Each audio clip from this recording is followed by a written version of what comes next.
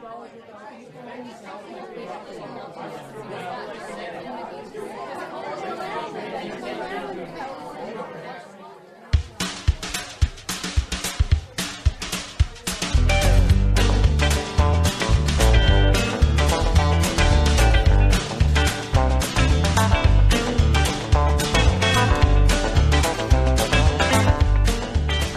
time for the Artist Friends Podcast.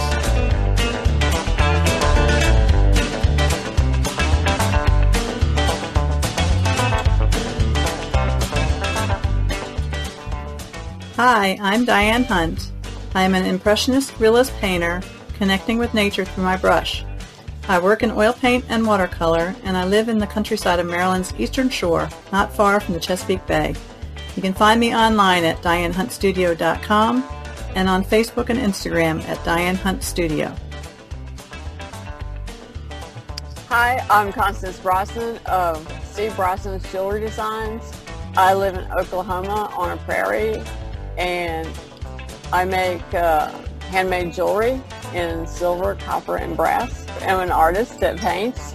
I paint pastels and in oils sometimes. Hello, this is Clyde J. Kell. I'm the host of this podcast. I am a emerging representational artist. I do historic renderings, seascapes, landscapes, volcanicals, birds, and whatnot, with a tight illustrative hand in watercolor, pen and ink, and acrylic paints. And I live in Oklahoma City.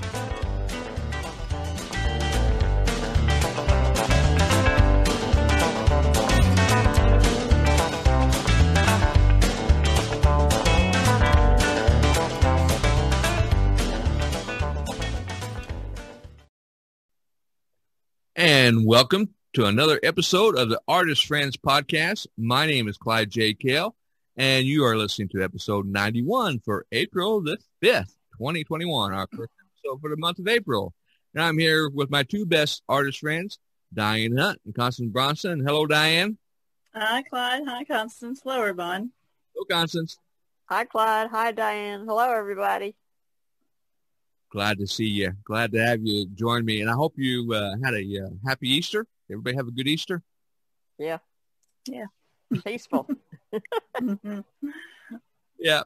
Before we got recorded, folks, we were telling stories about our kids, growing up. The thing.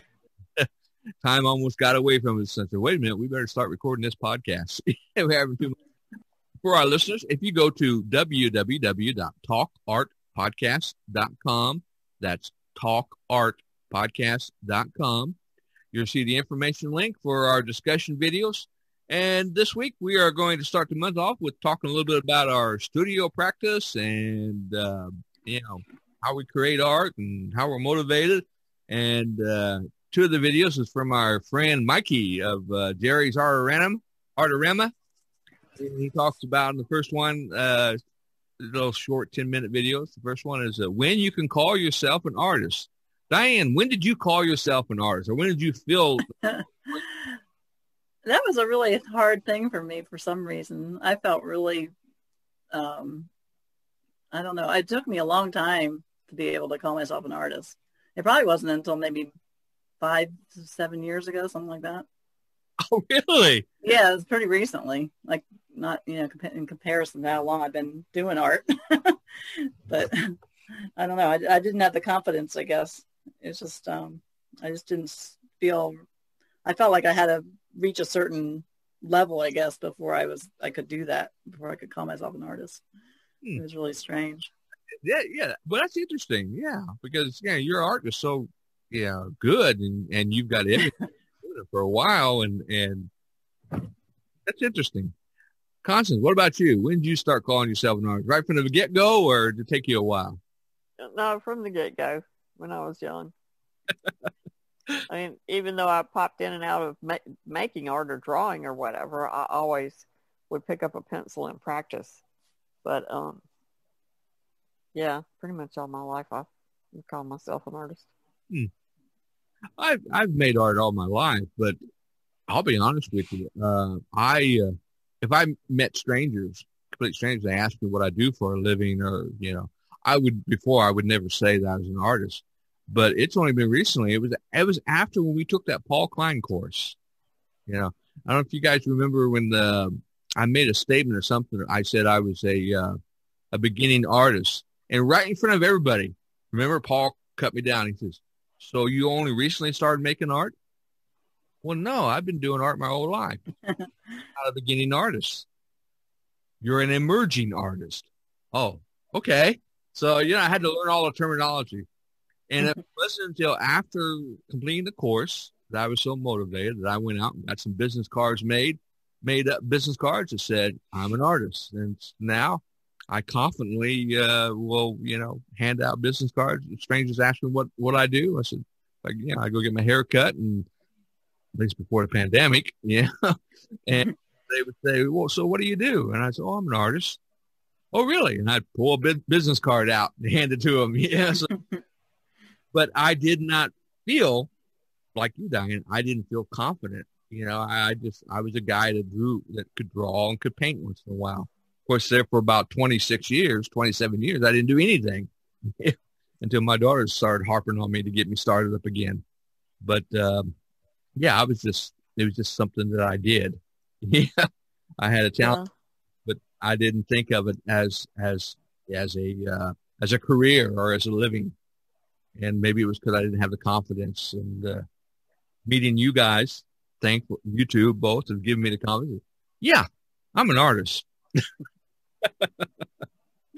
I like Mikey's definition. Says basically that if you create art, you're an artist. Period. You don't need somebody to tell you that. If you draw or paint or something, and it doesn't make a difference if people think it's good or not. The fact that you created it, you're an artist. That's an art. That's an artist. And of course, there's different levels of artists, but still, in the basic sense, you're an artist. And for some of our listeners out there that are artists that don't call themselves artists, you're an artist. Have show your work to the people. Let people know. And the second video from Mikey, I really liked when he was talking about some of the materials, is how to up your game, up your art game.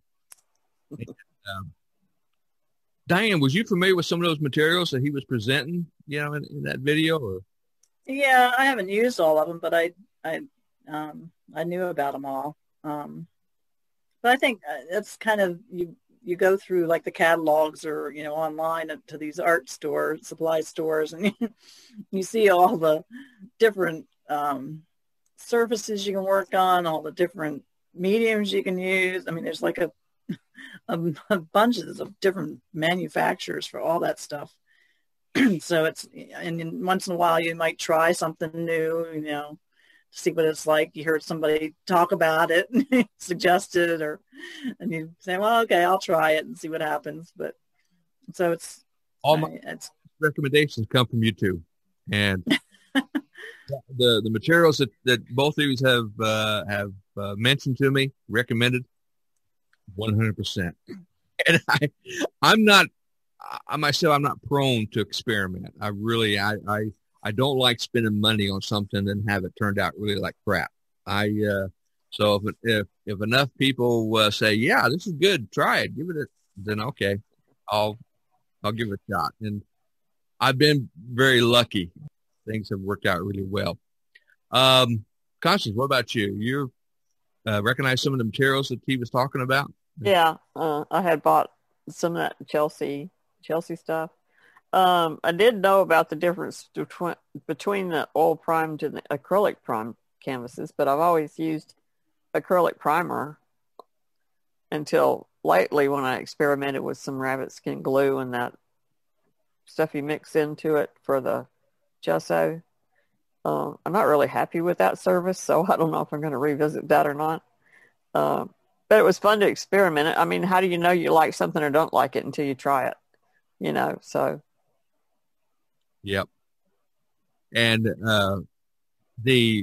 I was really interested when he was talking about between the oil paints and the acrylic paints, because since I never had I haven't had a good budget, money to purchase really, outstanding material. I've always used stretched canvases hope my listeners don't get upset at this. Because I didn't have a budget, and when I started painting again, of course, I bought my materials from Walmart, and I used to buy those Walmart stretch canvases, which were made in China. They're okay for painting acrylic, but when I started to paint oil, I noticed that the canvas soaked up the oil.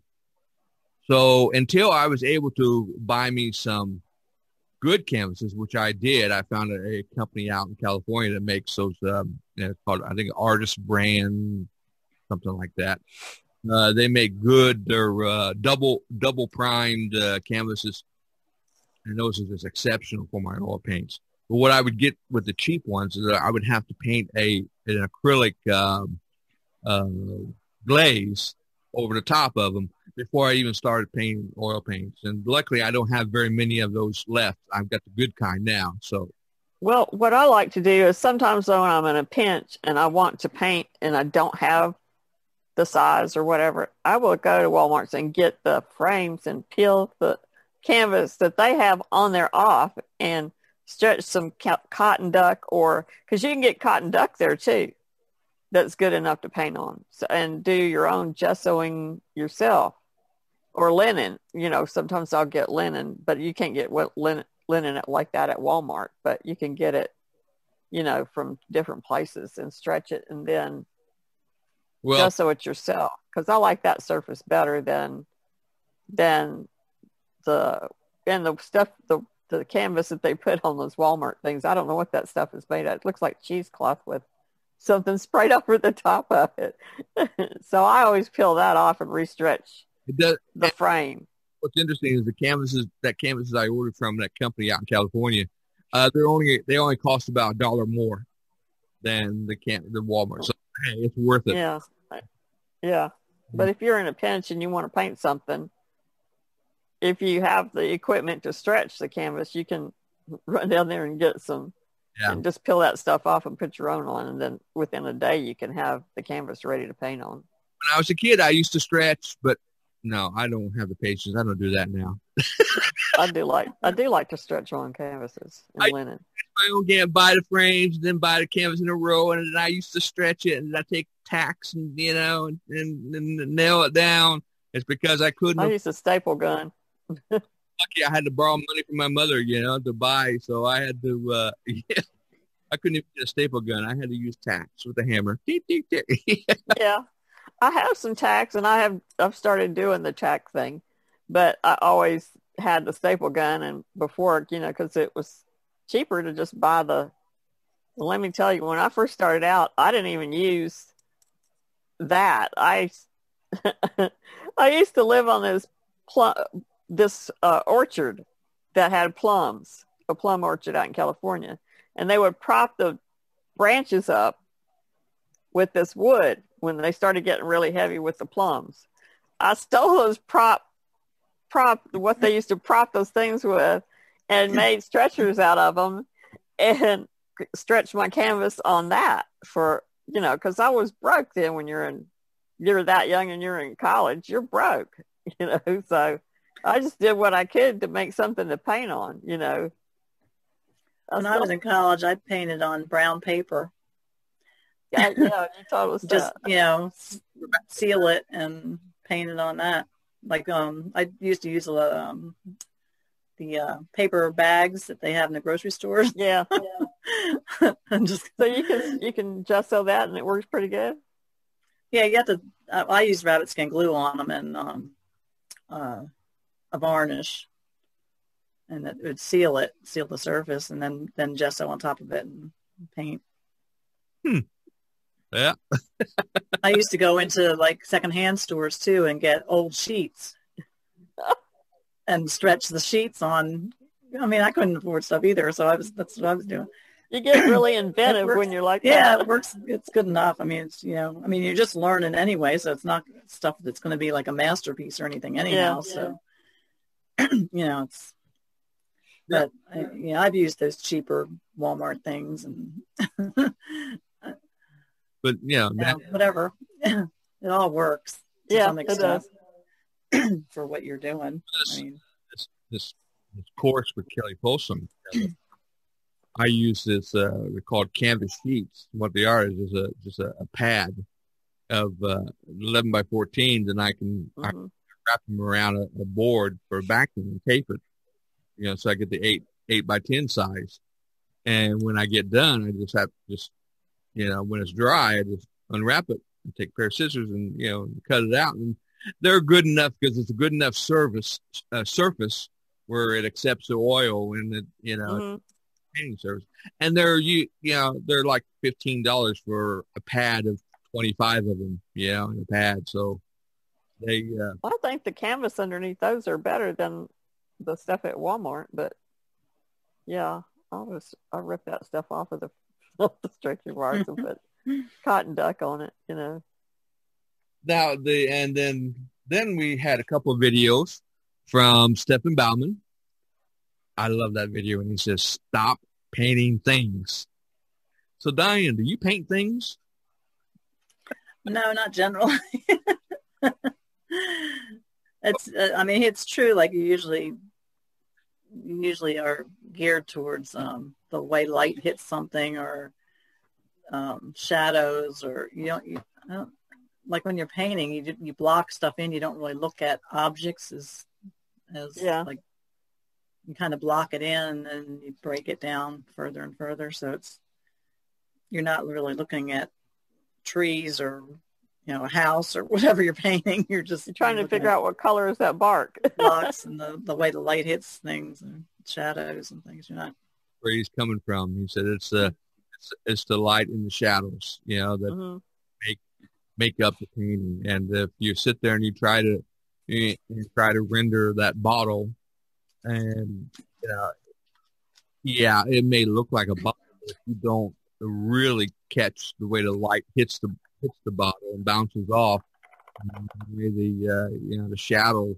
that give you the form, it's so that's what you should be looking at. And that's the emphasis of his video. And then his next step, he re-emphasized. We had gone through this before, his 12 keys. Of course, these are his recommendations. There's obviously more, but his recommendation, 12 keys to a successful painting. And he gave a little more insight as to how he came up with those. And one day, not now, I don't think I'm ready, but one day I think I'm going to sign up with some coaching with Stephen Bauman, because I really like his approach, which is why I like Kelly's approach, because hers is, you can tell they follow the old masters, the techniques of the masters, which, is not taught anymore, and the emphasis of, like when he talks about, artists say, well, I want to learn how to paint loose. But then when he tells them what to do, they say, well, wait, that's sloppy. That's not, they're missing the whole point. So, you put one stroke down, with your paint. Yeah, I'm kind of the school that if you want a photograph of something, take a camera out and get a photograph. But paintings, to me, should be painterly. I've got a lot of respect for the realism artists. Oh, yeah. It's not an easy thing to do, but, I mean, that's why there's so many different artists with so many different styles, is because you paint in the style that you like to paint in. Even though somebody might be painting the same painting as you are, it's going to have a different result in the end because of your painting style. Yeah, absolutely.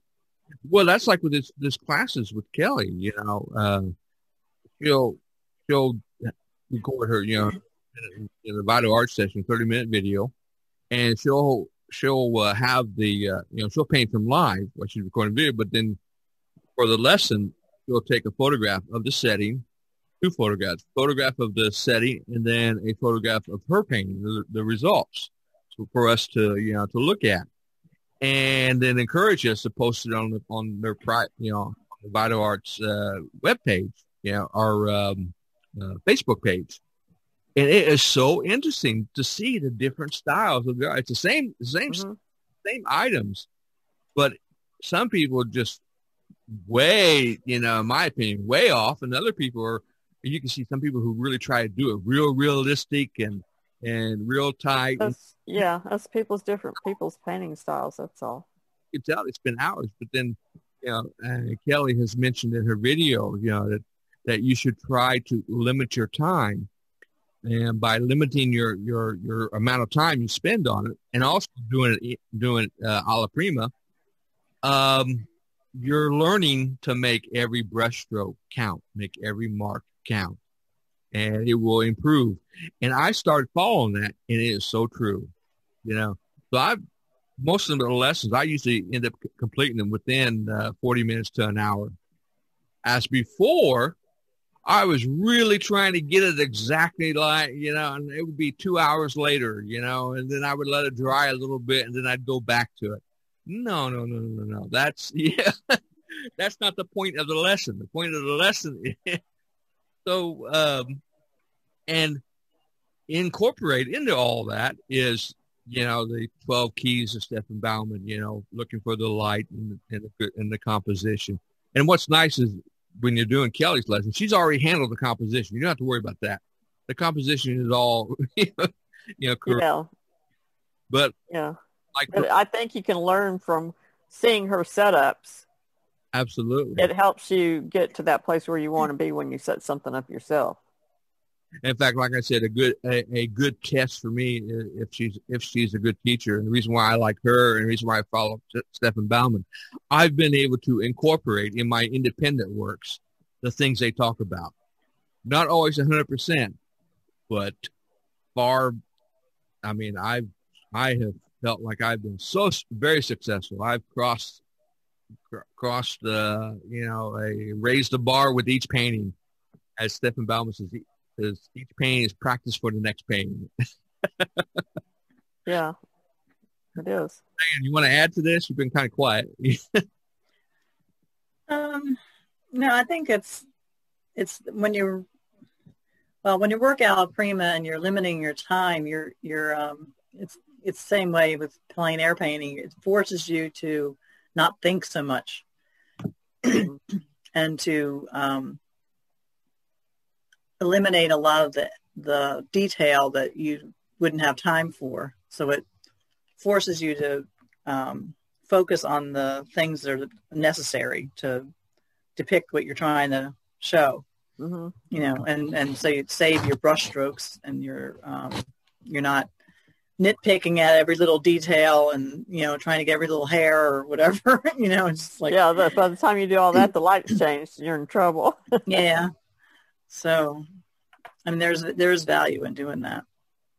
And that's like, I've been taking this, online course with Steve Houston, drawing course, and that's what he talks about. He emphasizes when you put a time limit on yourself.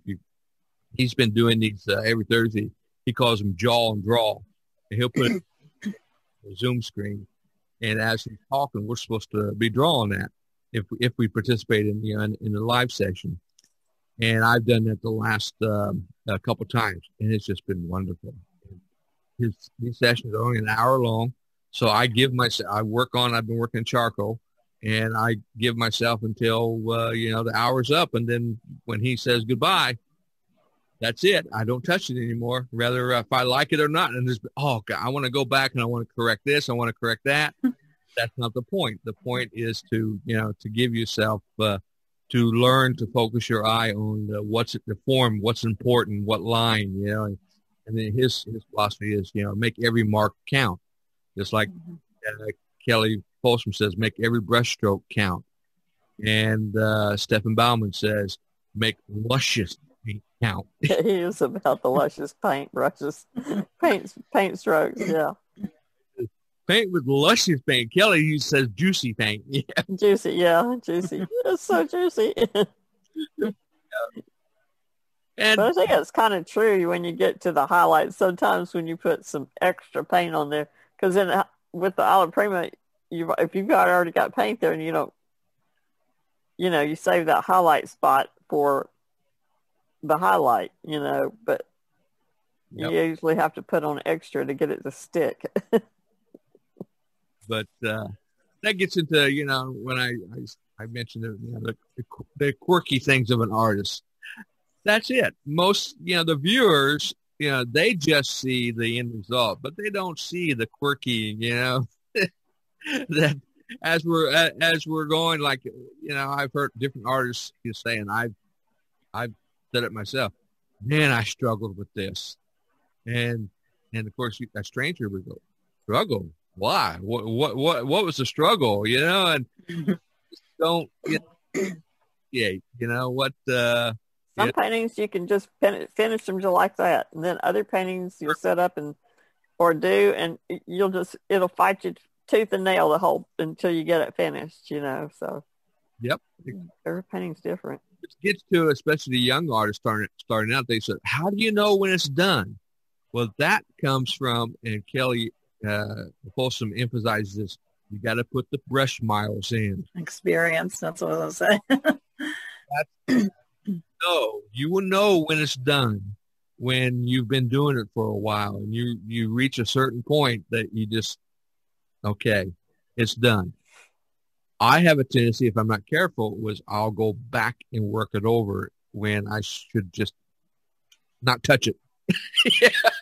I pulled one off the easel today. I didn't like where it was going, so I just snatched it off of there and rubbed paint all over the front of it and cover it up. We're probably going to have to sand it down a little bit. Yeah. Well, I didn't think I would do this, but I'll admit I've done a couple that I've painted over the top. I painted something else over the top because I needed the canvas.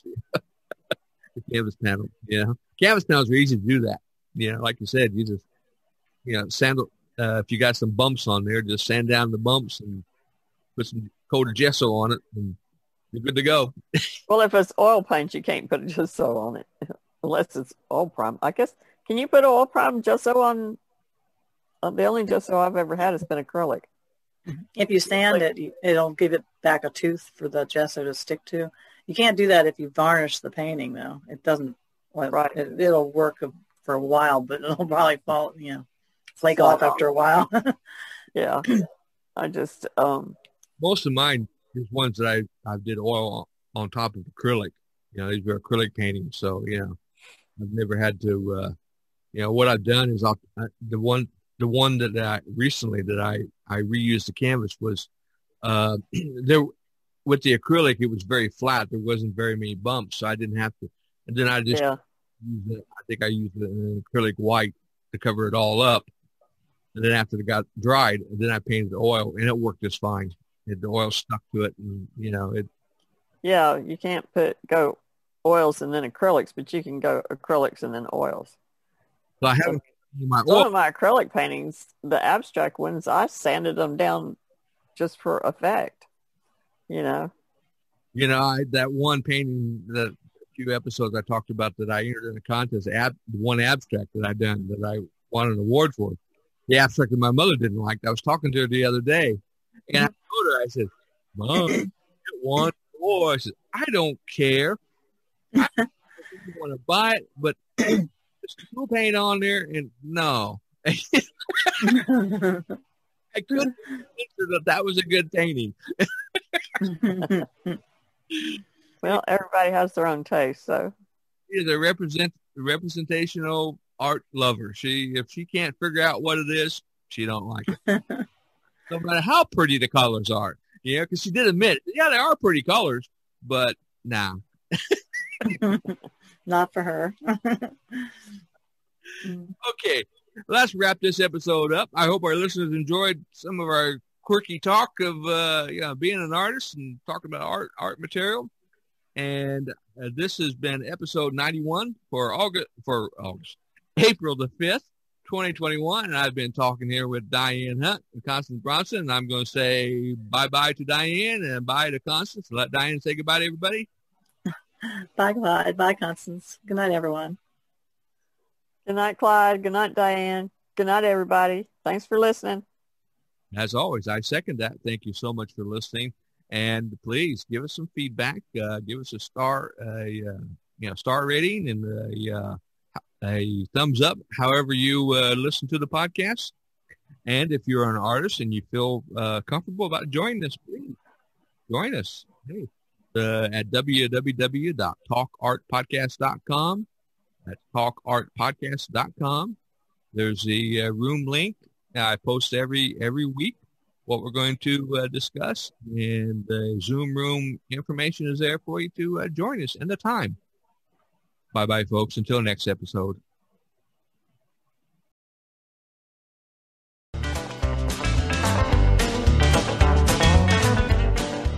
The Artist Friends podcast is produced and edited by Clyde J. Kell. Participating artists, Diane Hunt and Constance Bronson and Clyde J. Kell. You can find more information about Diane Hunt at www.dianehuntstudio.com. Constance Bronson at www.etsy.com/shop/CBROSNANS. Clyde J. Kell at www.cjkellartworks.com. If you would like to participate or appear as a guest on the Artist Friends podcast, please email cjkel@mystery-otr.com.